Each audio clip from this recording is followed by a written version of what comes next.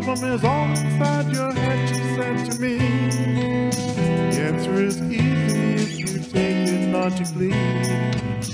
I'd like to help you in your struggle to be free. There must be 50 ways to leave your lover. She said it's really not my habit to intrude. Furthermore, I hope my meaning won't be lost or misconstrued, but I'll repeat myself. At the risk of being crude, there must be 50 ways to leave your lover. Slip out the back, Jack. Make a new plan, stay. You don't need to be coy, Roy. Just get yourself free. Hop on the bus, cuz you don't need to discuss much. Just drop off the TV. She said, agree with me so to see you in such pain. Wish there was something I could do to make you smile again. I said, I appreciate that.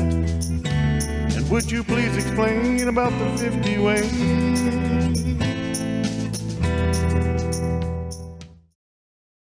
50 ways to leave your lover. 50 ways to leave your lover. You just slip out the back, Jack. Drop off the keys and get yourself free.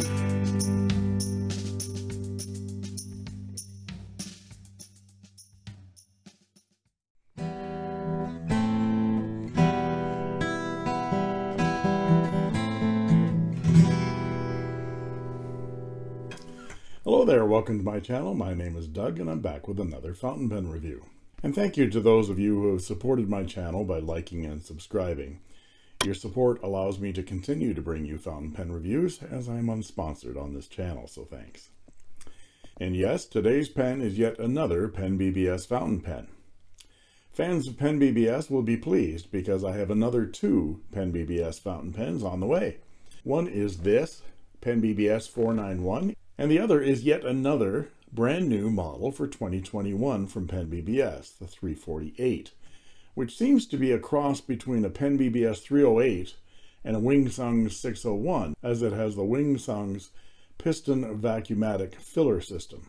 When the Penbbs 348 gets here, I'll be doing another collaboration video review with my friend Alan Light of What I Ink. And for those of you that think I do too many Chinese fountain pen reviews, you'll be pleased to know that in February, we'll be visiting India with this Ranga Model C, Japan with this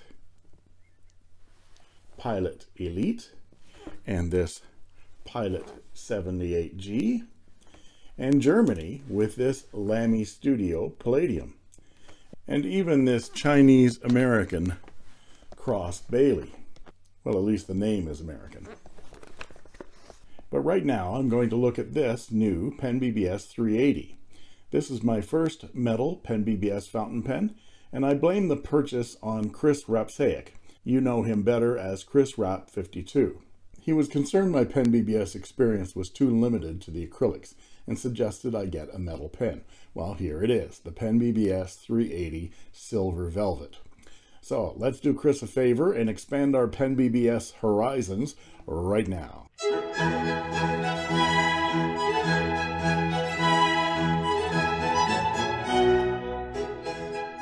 And it's a double package day for me today. I've got this package from Penbbs and another package which I'm not sure what it is. So let's open the Penbbs package first.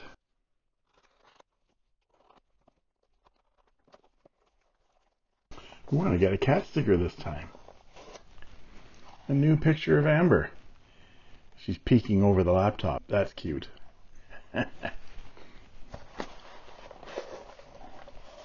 This is not an Amber pen though.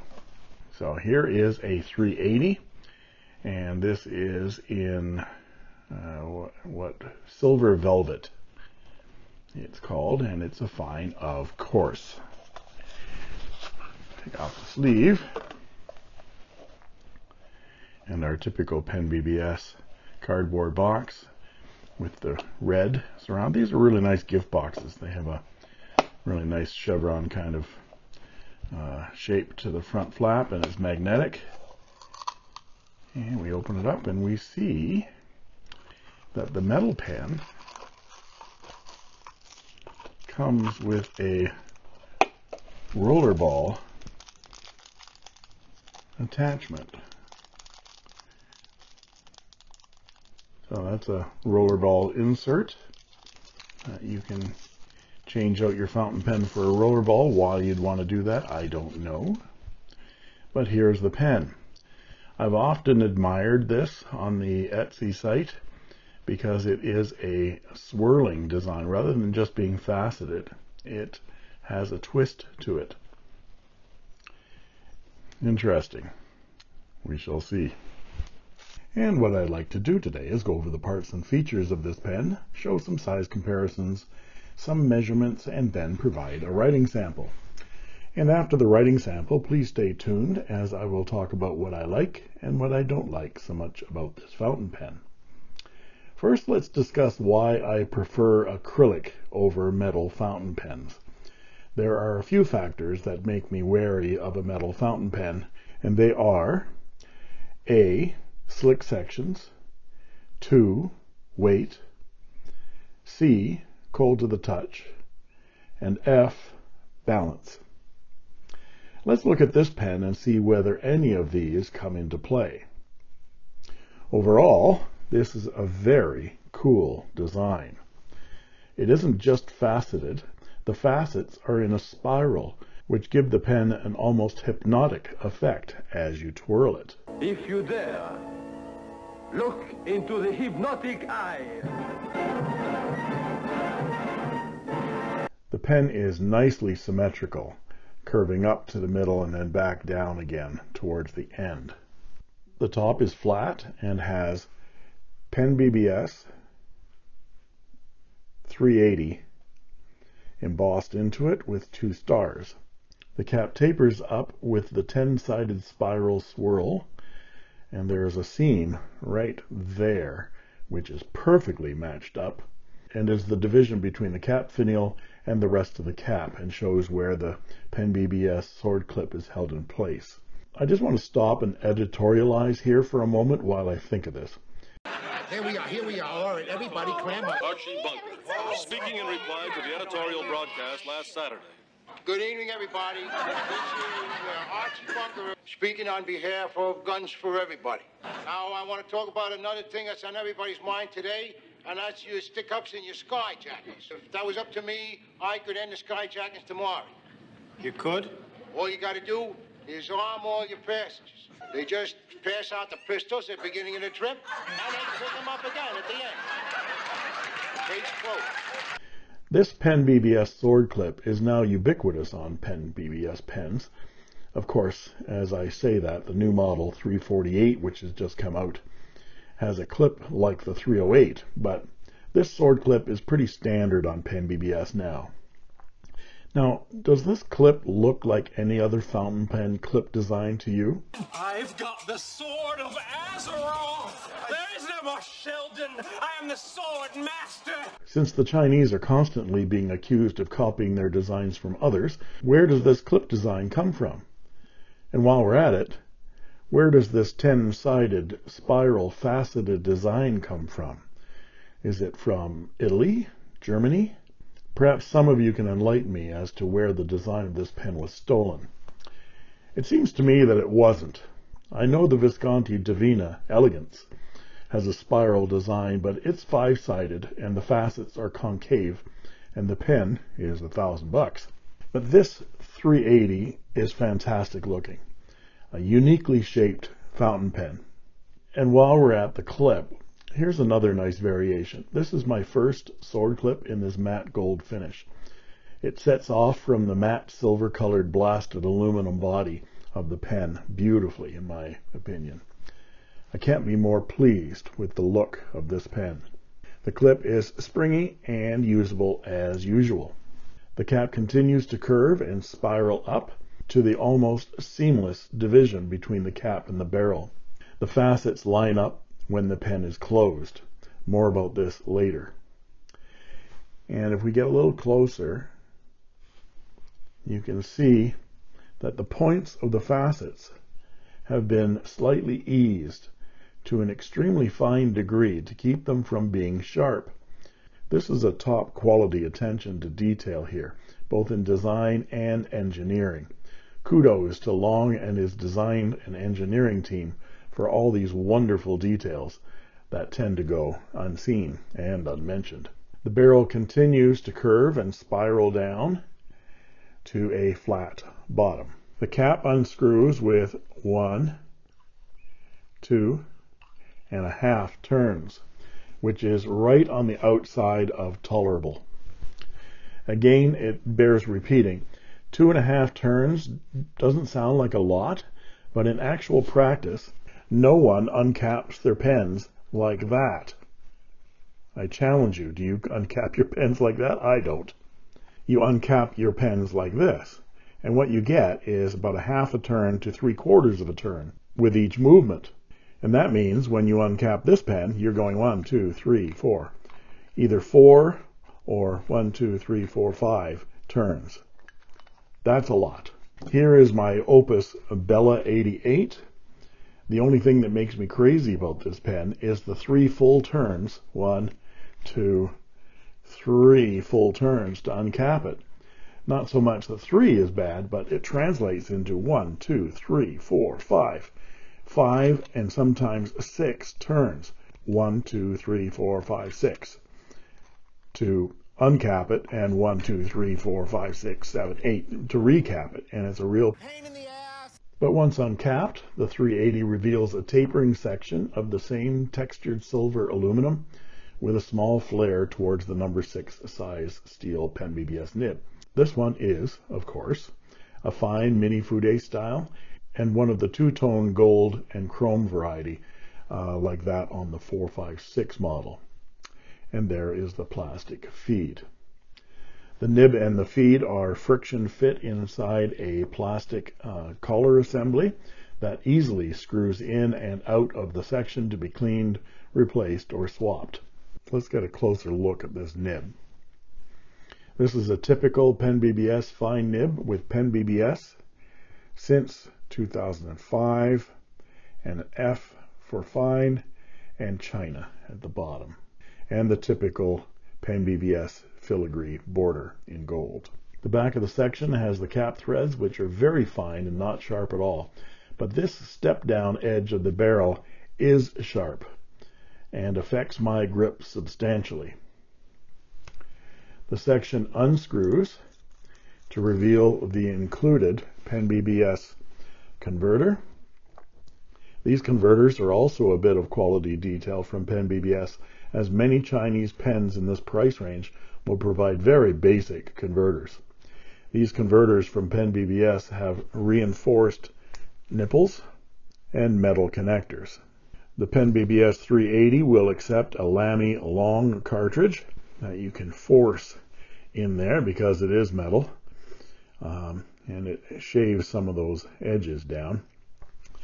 And it will also take a Parker long cartridge. There's the Parker long. And again, you have to sort of shave the edges of the nipple off. I'm petrified of nipple chafing. My nipples is starting. God, watch the nipples, Kevin! Penbbs has been around for 1,000 years. Ouch, be careful with that.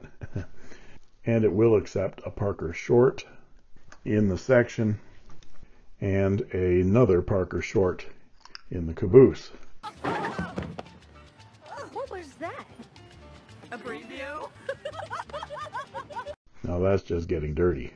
It should go without saying that this pen can't be eyedroppered because of the metal content here. Inside of the cap shows a black plastic liner which houses the threads for the cap, and there's also a small step in there that lines up with the top of the section to give it a good seal. I should mention that the cap threads here are plastic and the threads on the section are metal, and over tightening this cap could end up distorting that plastic and causing misalignment with those facets when you close it. So be careful of over tightening this pen. Today is Toulouse-Lautrec's birthday. And I bought him a belt, and I said, is that belt too tight, too loose? The cap posts deeply and securely, but it severely backweights this pen because that cap is fairly heavy. And it also makes it extremely long in the hand. I would not recommend actually posting this pen at all, as when you post this pen, you are pushing those facets up against those plastic threads, and it might damage those plastic threads inside there, causing some capping issues. Just my 2 cents. But unposted, the pen is plenty long enough and is beautifully balanced in the hand. Now, this is where I have some issues. I tend to grip my pens further back so that my nib is further away from the page. I know others like to grip the pen closer to the nib. If that is your grip, this pen will be fine. That section is plenty long enough for most grips, and it's not slick at all. The texture on that aluminum provides a really nice grip. However, for my grip, to avoid that sharp step down, I have to hold the pen uncomfortably close to the nib right here. My only other option is to hold the pen with my thumb on one of those facets back here on the barrel, which is nice and smooth. However, now my index finger rests on one of those sharp edges, and my middle finger holds underneath on those threads. And so I'm finding it rather difficult to find a place on this pen that's actually comfortable to write with for long writing sessions. It's a bit of a challenge. I wrote with this pen for an hour yesterday, and I couldn't get comfortable with it at all. Plus, when you pick up the pen to start, it's very cold to the touch. It does warm up fairly quickly, but when you first touch it, especially in the winter, it is fairly cold. Even to a guy like me, that's cold. This pen retails for $34.99 US in the official Penbbs Etsy shop and is currently not in stock. I actually had to wait quite a while for this one to become available because most of them actually come with a medium nib instead of the fine, which I prefer. Now let's look at some size comparisons. And here we are with the Penbbs 380 with a Moonman T1, a Wingsung 601 Flighter, a Faber-Castell Loom, and a Bauer 057. Now let's look at them posted. And here they are posted. You can see that both the Penbbs 380 and the Moonman T1 are very long when they're posted. They're both number 6 size nibs. The Wingsung 601 Flighter has this upgraded section on it. That's usually black plastic. I upgraded it to stainless steel, and it posts very deeply and nicely. And of course, it's a hooded nib. And the Faber-Castell and the Bauer are both number 5 size nibs. Now let's look at some measurements, and I'll be back with a writing sample.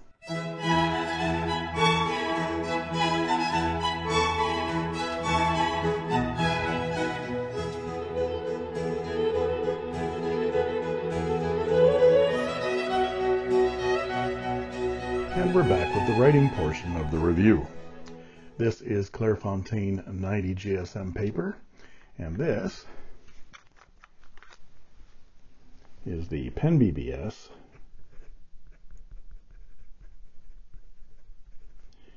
380 Silver Velvet, and it is a fine steel nib. And the ink today is Noodler's Blue American Eel. I don't think I've ever seen a blue eel. Now let's check the wetness.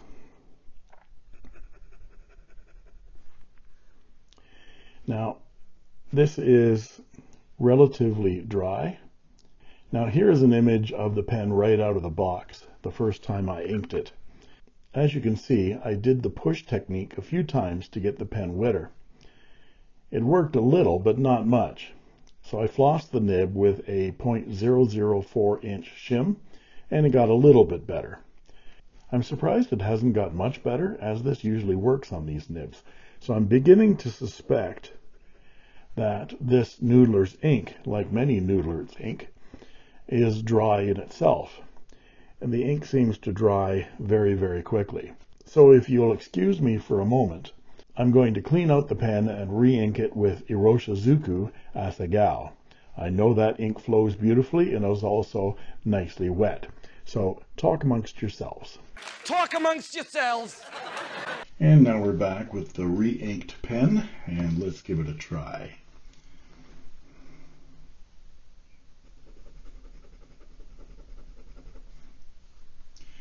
Yeah, that's about what I expected it to be after I pushed it that many times, that it would be that wet.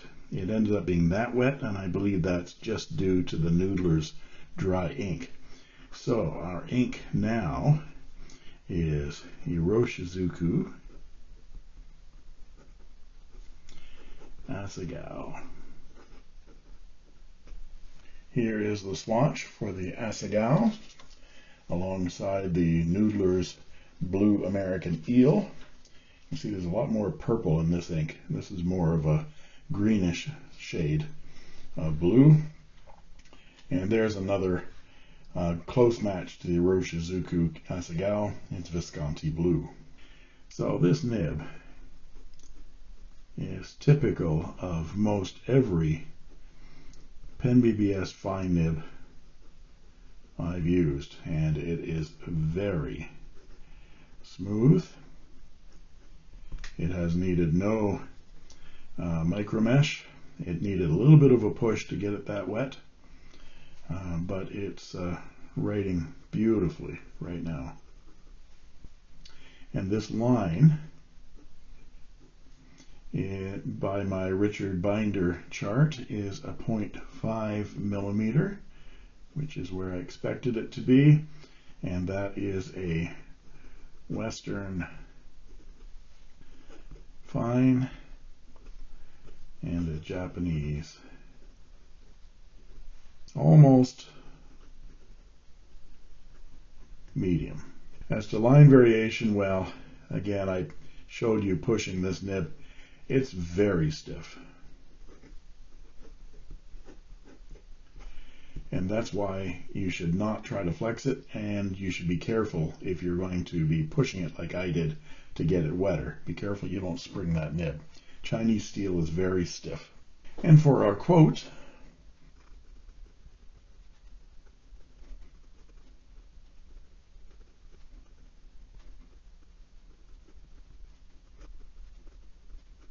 and for some reverse writing.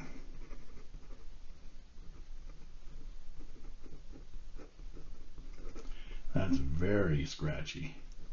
Wow. And it's digging up the page. And some quick writing.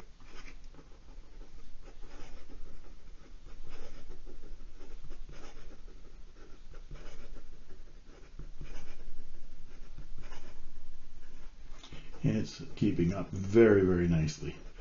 And now it's flowing nicely with that Iroshizuku in there. We interrupt this program to bring you a special report. And I would be remiss if I didn't show you, at least demonstrate, the Rollerball insert for this 380. It does come with a Rollerball nib, and all you do is unscrew the fountain pen nib and screw in the Rollerball insert, and you use the same cartridge converter and ink. And then let's give this a try.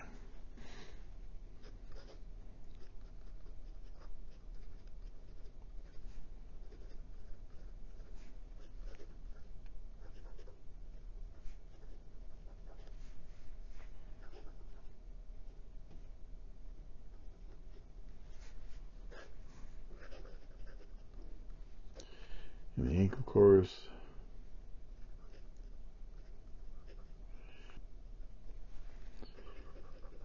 let's check the wetness. Hey, Look at that. And it's very smooth, very roller.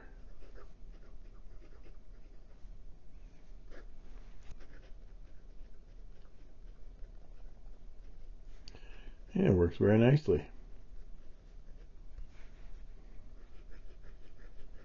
No line variation, but it's a rollerball. We now return you back to your regularly scheduled program.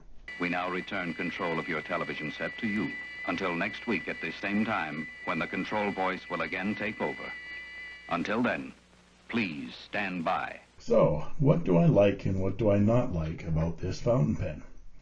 Well, there's a lot to like about this fountain pen. Visually, I think it is intriguing, fascinating, hypnotic, eye-catching, whatever flourish of florid hyperbole you wish to give it. And let's not forget the tactile. This pen is lovely to hold, spin, and touch. The texture is satisfying, and those spiral facets feel luxurious in the hand, not to mention the heft of this pen. The design, engineering, and craftsmanship of this pen is just outstanding. I'm sure there are other pens out there that may be similar in design and shape, but I bet none of them are only 40 bucks. In the hand and unposted, the pen is beautifully balanced. And that is important because this isn't a light pen at 22 grams unposted. So balance is everything, as we saw with the Moonman M1000. The fine Mini Fude nib writes smooth and beautiful as most of them do in my experience. The attention to detail is extraordinary, but there's one place I wish they would have used a little bit more detail, and that is the top edge of this barrel. I mentioned that the edge of the cap was eased off so the points of the facets weren't so sharp, and it isn't that sharp on the cap. But it seems that this barrel didn't get the same treatment, or as fine a treatment anyway. And that's a shame, because this edge right here is what spoils this pen for me and why I won't be writing with it, unfortunately. I cannot for the life of me get comfortable with this step. It's one of the reasons I dislike the Pilot Metropolitan, but at least the Metro's step doesn't feel like it's going to cut into my thumb. This is very sharp. Again, if you grip the pen closer to the nib, then this pen will be fine for you, as that section is plenty long enough to get a nice grip with your thumb. So another pretty pen to adorn my shelf next to my Moonman M1000. Another one of the quibbles I have are the 2.5 turns to get this pen uncapped. I understand the mechanics here to keep the threads fine and smooth on that section. There need to be more turns to secure it, especially a heavy metal pen like this with all this mass. But that is defeated for me with this sharp step.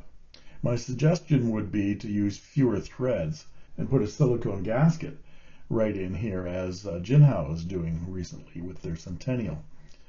But that would need a thread stop to keep the facets lining up as they do.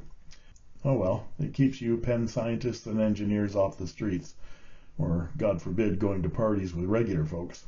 And such generators were often used to break the ice at parties by making all the molecules in the hostess's undergarments simultaneously leap 1 foot to the left, in accordance with the theory of indeterminacy. Many respectable physicists said that they weren't going to stand for that sort of thing, partly because it was a debasement of science, but mostly because they didn't get invited to those sort of parties. My final bugaboo about this pen is how cold the metal is to the touch. Perhaps a USB version that you can plug in to warm it while it sits waiting to be used. In those days, I was only a tea-boy. Oh, shut up. Yeah, okay, I'll shut up now. And there you have it. If you liked this video, please like and subscribe, and don't forget to ring that bell to get instant notifications whenever a new video is posted. And that just leaves it for me to say, thank you for watching.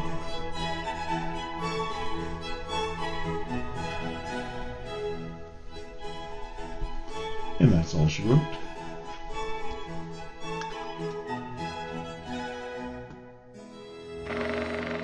I made this.